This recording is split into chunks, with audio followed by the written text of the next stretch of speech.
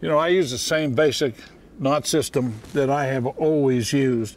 This is 10-pound test diamond illusion line.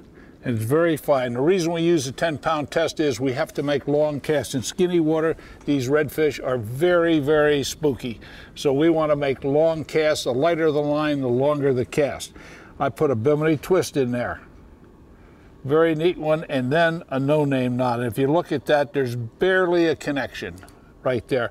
And I use a little bit, you don't always do that when they're spooky, but I use a little bit of fluorocarbon, Momoy fluorocarbon in here. This is 20-pound test. Some cases with bigger reds, I may go to 30 because they have a habit, Tom, which you know, is they'll sometimes root in the bottom, get that hook out. And they can fray that light line. And then just a little circle hook in here. That used to be red. It's now gold. We caught enough fish on it that all the color came off.